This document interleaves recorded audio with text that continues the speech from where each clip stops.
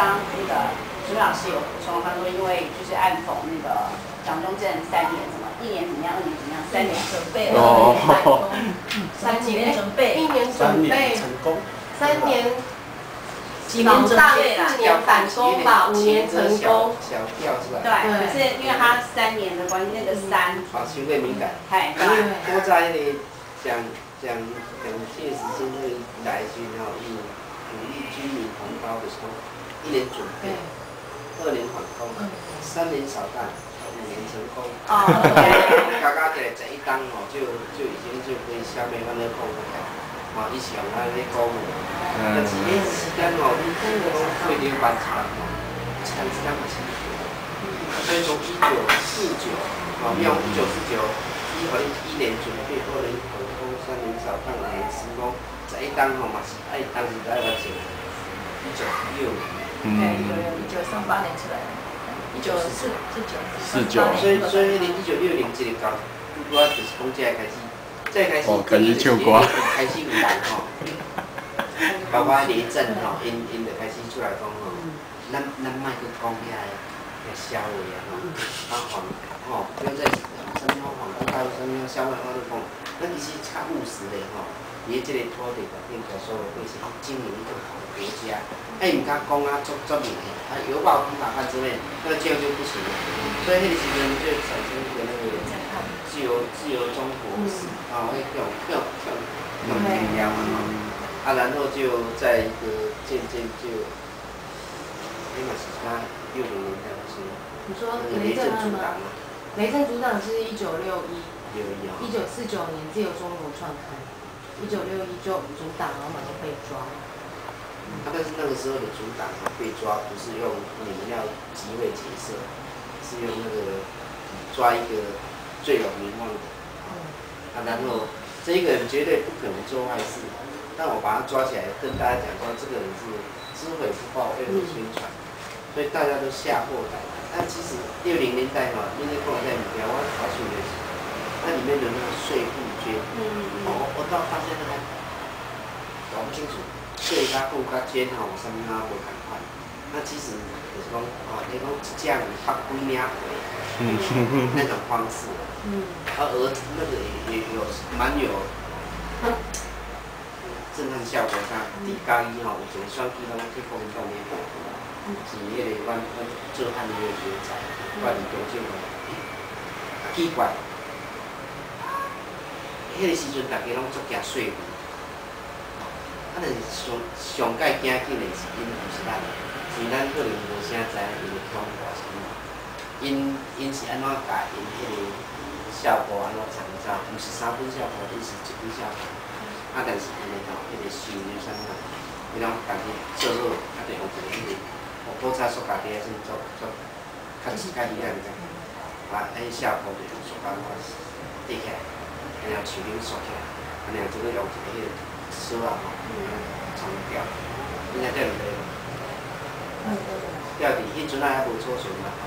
咱放西下较袂，无人啊，他来放来放一个哦，啊所以迄个所在吼，他们就把那个地方边啊做一个高啊，啊然后迄个效果就是每一天都这样拿出来寄生然后炒，那是很奇怪的，人讲，嘿，这个家庭吼，其实他伊嘛袂规律袂做坏的，讲啊袂吃到。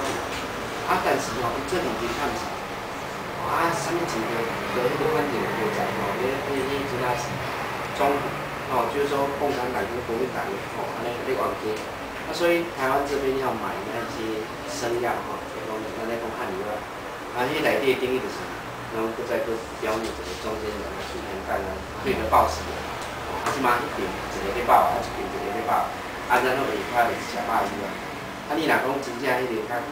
照片讲哩吼，就其实是，就是拢算上食上尾啊。啊，这过程内底有啥物件？就讲咱主要咧讲农民吼，因为伊这上重要是农民的部分，但是伊农民的部分写的时阵，我想着我迄阵啊，因为1964年的迄个地震，我拄啊，迄个处理的啦，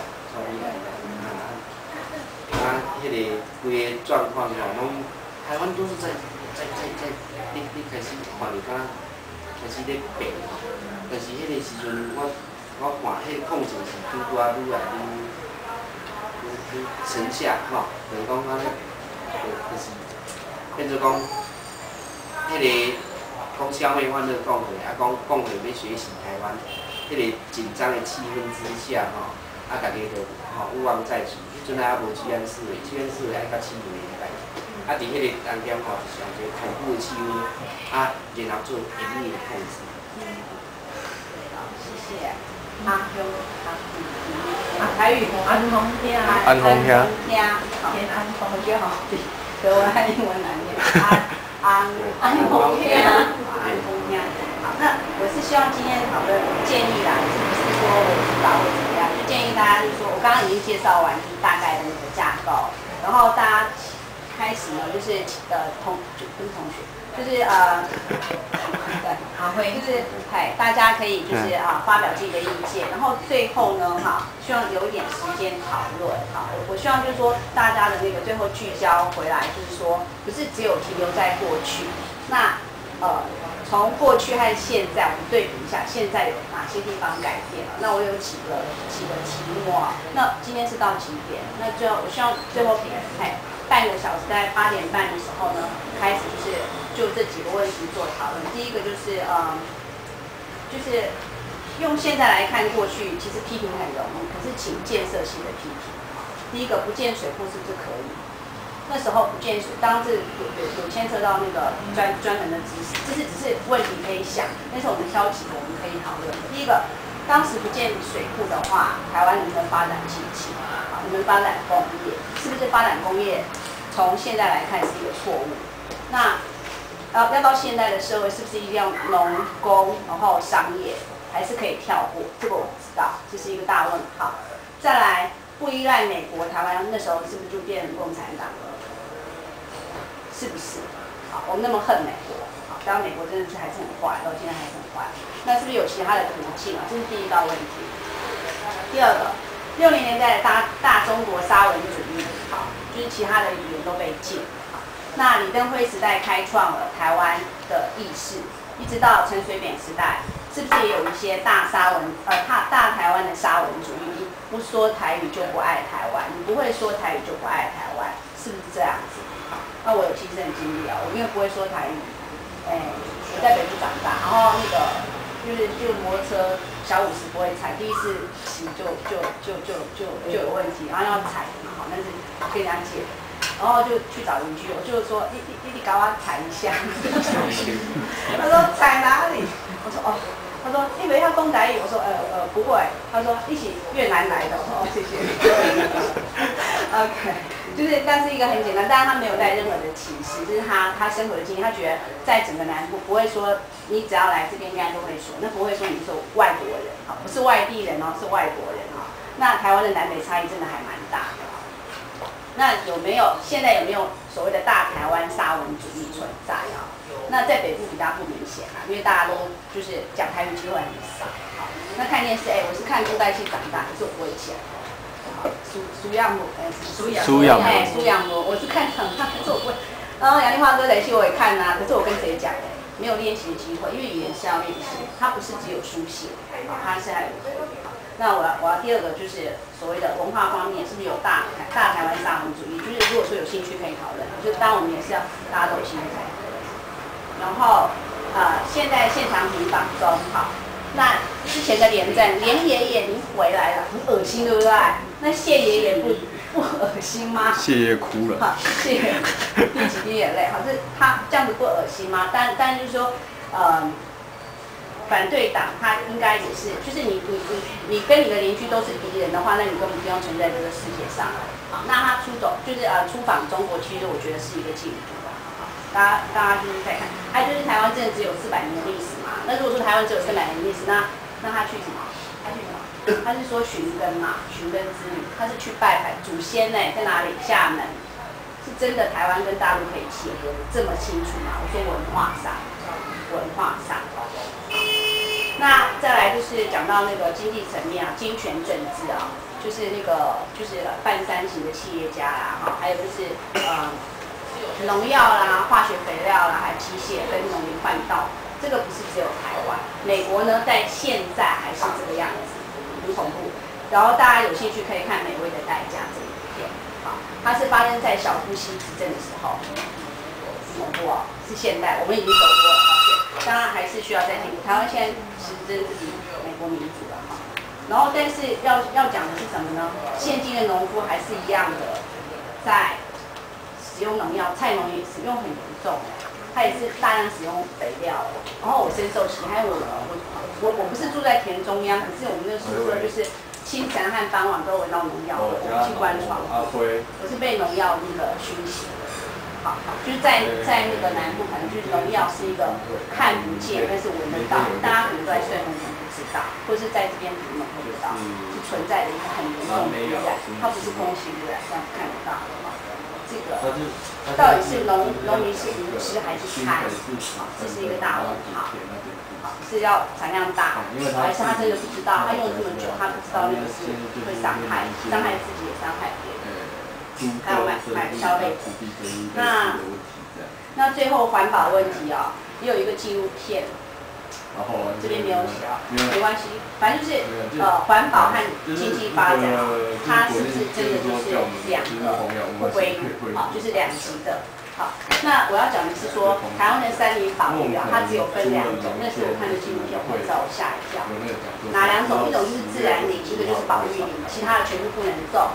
可是我们吃的茶叶、好水果、高冷蔬菜，还有民宿，这全部都是在破坏山林。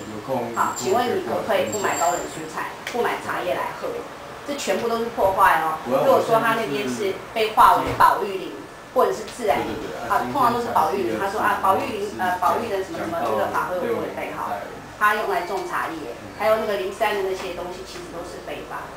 好，照那个法律来说，那我们可不可以不要？我们都会活动。现在好，就是茶的地方都是在非法的保育林，阿里山啊、林山啊，好，都是。那这边会有一个问题是什么呢？是现在活还是长期的活？现在活就是我现在填好东西，我买什么东西，好，不管是卖的人或是买的人。那未来呢？好，可能我们子孙怎么样？没有3分之一，因为怎么样，全部都是活下去了，或是不见了。我未来的子孙没有一个生存的空间。好，这是我最近就是看影片才发现，我觉得还蛮可怕的。那就是大家可能在购买的东西中间呢，不知道这个利害关系。好，这是几个点啊，好，就是文化方面，然后环保方面，还有一个就是就是那个反问，好，从现在反问，就是在那个时代不见水不可以吗？然后是不见水不可以发展，好，是不是整个发展过程一定要工业化，好，不能直接套到商业或者是无烟的工艺，是那个旅游业，好，观光业，这是我不知道，这是提出来的问题的方向，啊，希望之后有就是提供给大家做参考啦。有时间就讨论，那没有时间可以待会去想想看。那现在就是看大家有什么就是补充，或者是看哪一段有什么就是特别的感想，或者是要加深，然后就是多加描述的地方，然后请大家欢迎大家踊跃发言。老师，你这个问题，我哪讨论来啦？就是说可以。就是大家可以想看，对，因为就是我觉得不应该停留在过去，应该那个时代跟我有什么关系？不是我父母或者我祖父母的时代，那个跟我们还是有关系，农药还是继续在用好，没有人压迫，还是在继续。我们可不可以找一个来大家来讨论？好，要不然这是大灾问呢，这个媒体真的要谈起来都一个晚上都谈不完嘞。可是每一个问题都很好嘞。是啊，对呀，大家最有兴趣的是哪一题？我再 review 一遍，好。第一个问题可能太专业，农药那个好不好？农药的，对。我们可不可以不要吃高冷蔬菜啦？哈，还有高山茶那个，还有还有那个现在农夫大量喷洒农药，这个到底是要不要喷？这是不是有这个问题？对，就是说他在什么时候喷，要喷多少，然后就是我们因为都是混在一起，我们没有分开说这边是农业区，然后不种就是没有住人，好，那风向一吹还有就是它喷的时候，那跟采收就是采收期有没有分开，到底谁去检查？不是说它已经上市了，哎呦查到有农药哦，气啊，我已经吃了很多个。好，现在我觉得台湾现在要买就很讽刺，这是我自己的感想，我觉得每个人不要吃所谓的健康食品，好，你们要学什么排毒，因为健康食品已经来不及了，大家学的是怎么样把它排出去。OK， 因为很多毒，真的很多毒。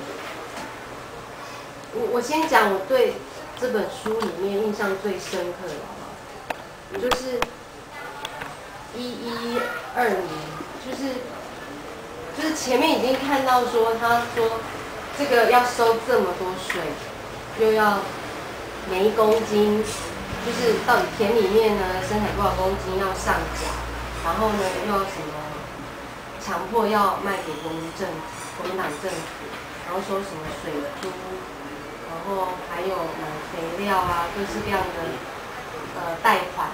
然后我那时候印象最深刻的是112页这边写说，1966年台湾省家庭收支调查报告，年收入不到3万元的农户，平均的税负是同样所得的非农户4.15倍。看到这一句才最震撼我，就是前面讲的说收那么多税，我就想说，那可能那时候的其他阶级也一样，中华民国万万岁，他们同样也要缴很多税吧？就是难道真的农民有特别承受各国税负的压力吗？然后因为我真的很惊讶，然后就想说，这真的难道一种就是阴谋论，就是国民党政府就是要特别把农业压到一个底，然后逼了这些农民出走，然后纷纷流往城市，然后成为工业上的劳力。因为承接在那个上一次的50年代，事实上就觉得李登辉那时候的论文就表示说，那时候的政策者就是希望农民可以成为所谓工厂里面的劳力。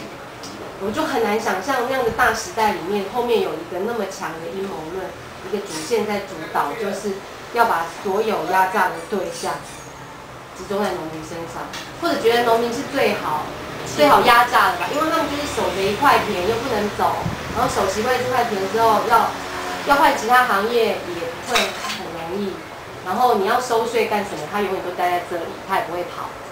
我觉得我比较赞成你后面那个问题，因为我觉得他最乖的是不是？农民是最乖的对象，最好欺负，最好。而且农民的个性，他就是听天由命，看天吃饭。今天谁来，我还是种人的。它里面是有一段讲，就是我忘记那是一个什么样的一个那个小说里面的，就是他在整个国，他就是要种田，有钱没钱他都要种田。他说有种田总比没种田好，至少你有收成，你有一个东西生产出来。那像工厂的话，实体物对，然后工厂的话，它操作机器需要技术。然后那些农民，我看到的应该都是是他们的下一代年轻人，好，受过国中教育训，他会 ABC， 好，因为那个机器都是外国买来，至少你要认，你会认26个字母才能操作机器，它不是1、2、3，好，那我不晓得那时候农民识字率是怎么样，我不是很清楚，所以他这个应该还是以农养工啦，他的那个政策应该是以农养工，好，那到底是怎么样以农养工，他可能就用抽税的。好，他那个我不晓得是不是日据时代统治，然后再加上，这个讲到民族性格，这个我是门外汉。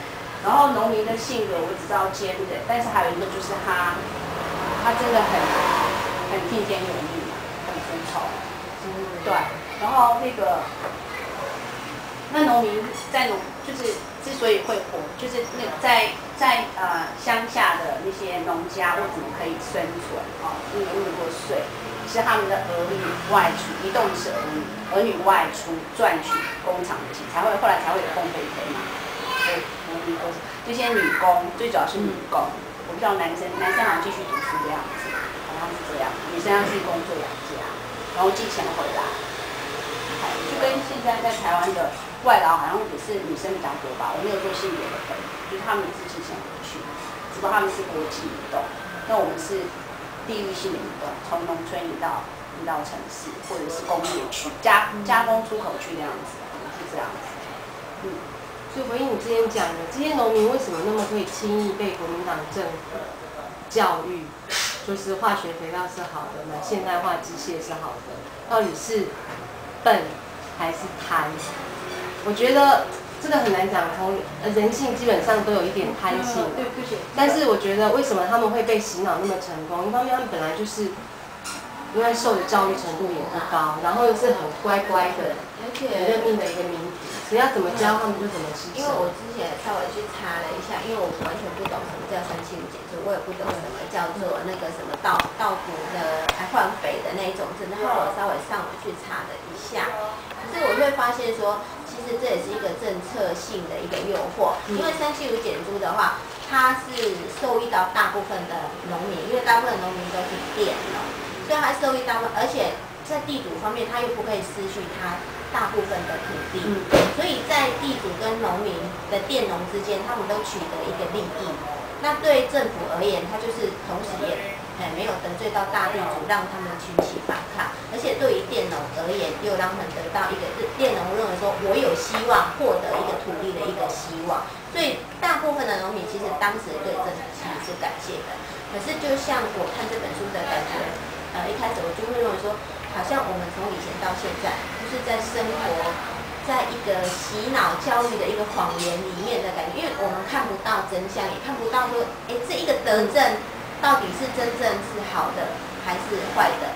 譬如说，农民的保障稻米的收购价格，我们以往的资讯都会认为说，这个对农民是好的，因为不管物价怎么波动，至少政府会用这样的价钱去买你的稻米。可是万一稻米他们的价钱市价是高于它的话呢，可是政府还是以这个价钱来购买。那换股政策的话，稻米是比肥料还要贵的东西，可是他们以1比1的一个对价这样的关系来去换那个肥料，对农民是极度的不公平的。这是我在那个网络上我看到的这样的一个资讯时候，我会觉得说，看似德政啊，实际上政府也在榨取农民的一些心血，我的感觉是这样。像从这里面就是讲到60年代很多的税负到总结就是在108页那里，他讲到说就是他会叙述每一个税收的原因嘛，还有税收的状况嘛，到最后就是在108页最后一段但这也只是田赋加随赋征购、加肥料换谷、加房捐、加赋税、环卫捐、综合所得税、加各种贷款债务，再加水租。哎，这农民爱交这税啦。对。可是他每一段最后都讲得很讽刺这也不过这样而已啊，这就是丰年啊，故意讲得很讽刺。可是看了真的很心酸。对，因为我们家以前是种田，所以这我知道，那个要交。水利会，这要交钱，这我知影。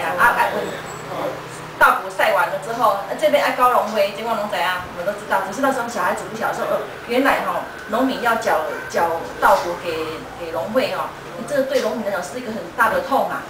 因为呢好不容易收成他又不管你的收成到底好不好他是按照铁去单位去征收的嘛，且就体谅恁稻行接不上价，伊不给你管。所以你看那个82页82页里面有一个引自向阳阿弟的本包我就很想念这一段来练练看啦你可以用在地两款啦每一日早起时天又袂光，阿弟就带炸着便饭包，徛着有铁马离开厝，出去溪埔替人搬沙石。每一暗我拢在想，后壁的饭包到底是啥物款？有一日早起时天又搁乌乌，阮偷偷离去灶骹内免费，后摆的饭包无半粒卵，3条菜脯含7浆餐饭。就是那时候的农民为了要应付那么多的税负所以其实他们的存粮是不够的，所以拢要含7浆。结果怎样？对啊，我就记得我爸爸童年回忆，永远都在讲含吉枪嘛。